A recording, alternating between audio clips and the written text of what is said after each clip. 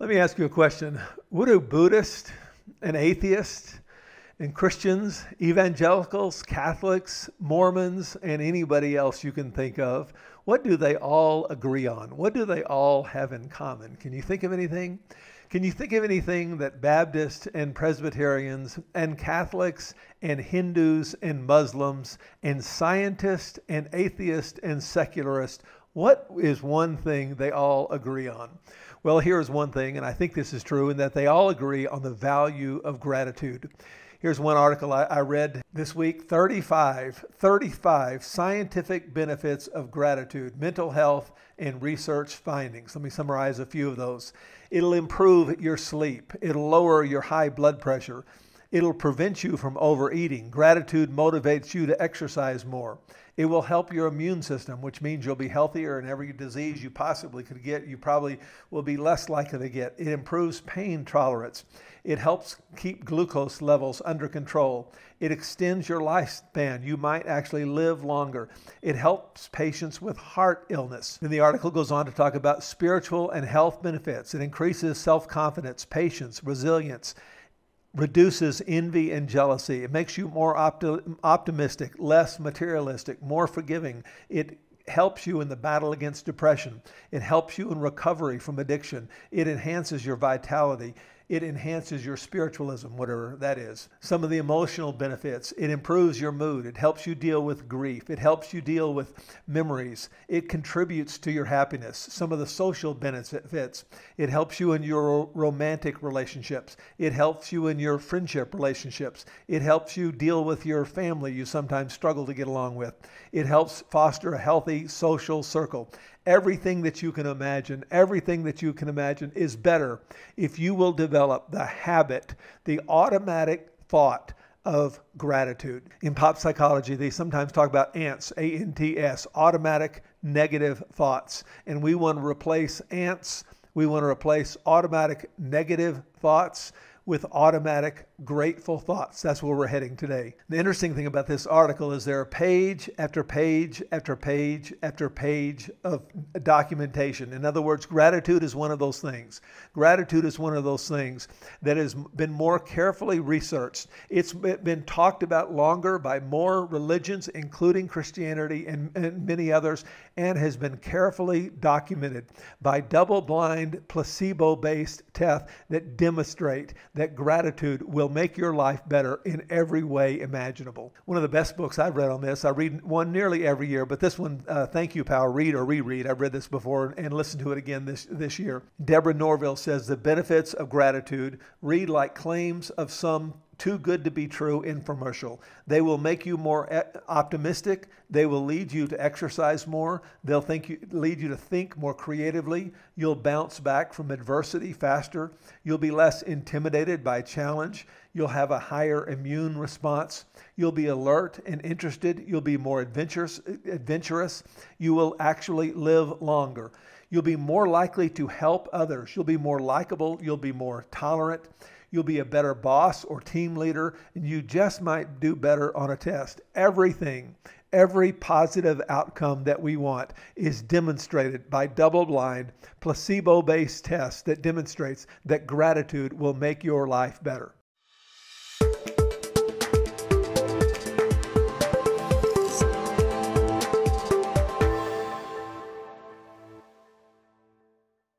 So what can we learn about gratitude from Psalm 65?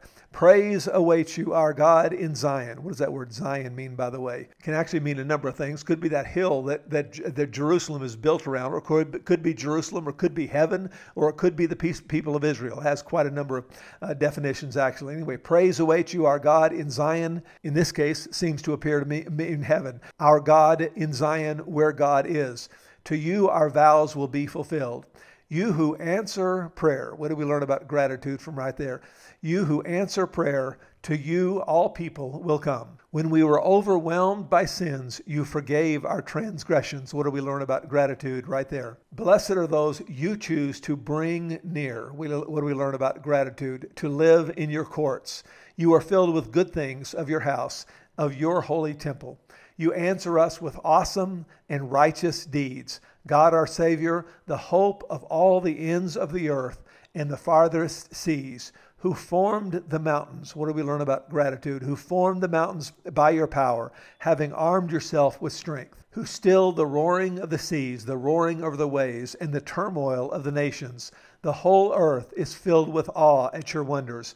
Where morning dawns, where evening fades, you call forth songs of joy. It's not today's topic, but one of the consistent themes of Scripture is this idea of joy.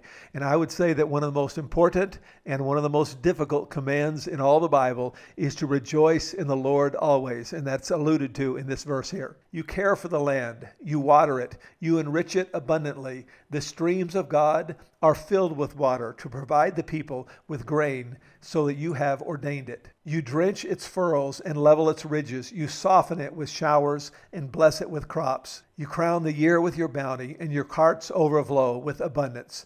The grasslands of the wilderness overflow. The hills are clothed with gladness. The meadows are covered with flocks. The valleys are mantled with grain. They shout for joy and they sing. What do we learn about gratitude from this passage? Well, I see four things that we are to be grateful for. And the first one is answered prayer. In verse 2, he says, you answer prayer to all the people who will come. It's a consistent teaching of Scripture. Jeremiah 33:3 says, call to me and I will answer you, and I will tell you great and unsearchable things that you do not know. Jesus said, ask and it will be given to you. Seek and you will find. Knock and the door will be opened to you. Let us then approach God's throne of grace with confidence, so that we may receive mercy and find grace to help us in our time of need. The first thing that we are to be grateful for is answered prayer.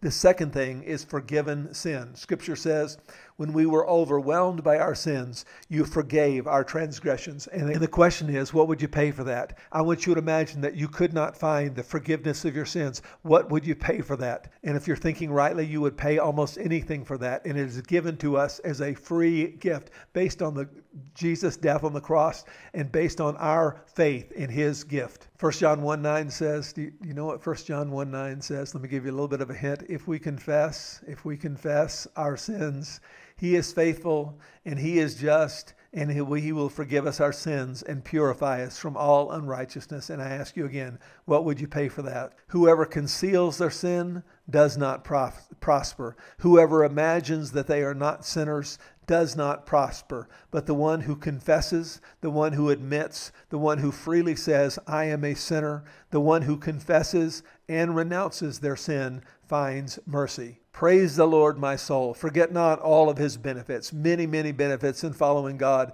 The first one listed here, who forgives all your sins and heals all your diseases. We're thankful for answered prayer. We're thankful for the forgiveness of sins. And we're thankful, thirdly, for the nearness of God. Blessed are those you choose to bring near to live in your courts. We are filled with good things of your house, of your holy temple. Psalm 145:18, the Lord is near to all who call on him, to all who call on him in truth. You are near, Lord, and all your commands are true. How do we get that nearness? The Lord is close to the brokenhearted and saves those who are crushed in spirit. Enter his gates with thanksgiving. Get into the proximity of God through thanksgiving, but get into nearness with God. Get into intimacy with God with praise, and into his courts, into nearness, into intimacy with praise. Give thanks to him and praise his name. And then a fourth thing he says, thank God for creation. The whole earth is filled with awe at your wonders. Where morning dawns, where evening fades, you call forth songs of joy. Scripture says the heavens declare, the heavens shout the glory of God. The skies proclaim the work of his hands. Since the creation of the world, God's invisible qualities, his eternal power and his divine nature have been clearly seen, being understood from what has been made, so that people are without excuse. So the application, what is the application of today's passage? We want to be grateful. We want to be grateful for answered prayer. We want to be grateful for forgiven sin. We want to be grateful for the nearness that we have in God, and we want to be grateful for his majesty in creation. So the application, ready? The application, try really hard. Try really hard this year, this Thanksgiving, remind yourself to feel a little bit guilty about not being very grateful, and try really hard to be grateful. Is that the application? Well, in fact, that is part of the application. I bring to you this list again and again to try to drill it into your mind that discipleship is a little bit complicated. It is a little bit complicated in following God. And one of the aspects of discipleship is the law of effort, the law of trying really hard, the law of make every effort. If you don't believe it, I don't have the list in my PowerPoints this week, but do a little word study on that phrase, make every effort, and you'll see it appear over and over again. But it is not all just about making every effort. And I want to talk to you about how you can make gratitude, your automatic, not negative thoughts, but your automatic grateful thoughts. I want to talk to you about how to make gratitude not just easy, but how to make gratitude automatic. There are 4 steps to making gratitude a habit. The first one is activity. Activity, meaning we're not just longing for the general attitude of gratitude. You hear that phrase a lot. We need to develop the attitude of gratitude. We do need to develop the attitude of gratitude, but we develop the attitude of gratitude by developing the activity of gratitude. I have had 2 that I have used for years and years and years. And if you even heard me teaching over the years, for many years, you've heard me talk about these before. And I want to remind you that effective teaching is the effective use of review. I've had 2 activities that have helped me to develop the habit of gratitude. Do you remember what those are? The first one is this. When I go to bed at night, often, not every night, but often, I think of 20 things. 5 things on this hand, 5 things on this hand, 5 things on this foot. My 5 toes remind me of that, and the 5 toes on this foot remind me of that. First, 5. You remember? Memories are created in that moment where you think, what is it? What is it? What is it? Oh yeah. Oh yeah. Anyway, I think you ought to say this to your people over and over and over again. Year after year. You model it. You develop the habit yourself, and then you teach your people these things over and over again. 5 family members. I've got 6 grandkids, so that's fairly easy for me. I can think of 5 of those 6. I might think of all 6 of those grandkids, or my kids, or people like my sisters and my brother, and so on. But anyway, I think of 5 family members, and I think, thank you, God, for my little grandchildren. And then I think of 5 other people that I'm grateful for. These might be church members, members of my small group, other friends that I've known over the years, 5 family members, 5 other people. Then this foot reminds me that I think of 5 physical things. I've got a television, I've got a computer, I've got a smartphone, I've got air conditioning, I've got running water in my house. I think, thank you, Lord, for 5 things. And then I think of 5 spiritual things. I've got the Bible, I've got the Holy Spirit, I've got the forgiveness of sins, I've got the opportunity for nearness to God, I've got answered prayer. I think of 5 spiritual things. So here is an activity. And then what is the trigger? The trigger is what triggers me to engage in that activity. So this particular activity, the trigger is my pillow. So when I lay my head on my pillow at night, I think of 5 family members, 5 other people, 5 physical things, 5 spiritual things. And then when I get up in the morning, I've got another trigger. It used to be my trigger was a little green rug in front of my sink, and I would walk across that tile floor, and I would think about how grateful I am for that little green rug. Well, then a few years back, I got some house slippers, and I've actually put those house slippers on. So I put my feet in those house slippers, and the trigger now is those slippers. And I think, thank you, God, for this. First thing in the morning, first thing when I stand up anyway, I'm thinking, thank God for these little slippers. Thank God that I've got a restroom. Thank God that I've got a bed to sleep in. And I end my day thanking God for 20 things, and I begin my day.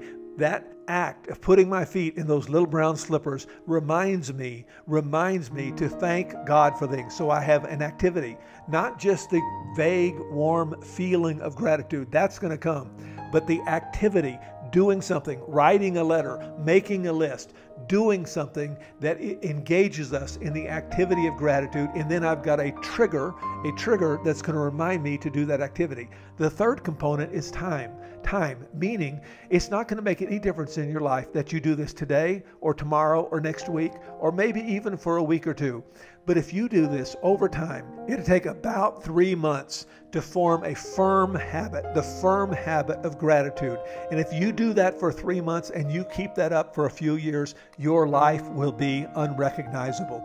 We need a activity, we need a trigger, we need time, and that develops into the habit of gratitude. And here's the good news. If you can develop this habit, you can develop any habit. If you can develop the habit of gratitude, you can develop any habit through the same method. And if you do so, your life will be unrecognizably better as a result. And may God richly bless you as you teach these truths to your people this week.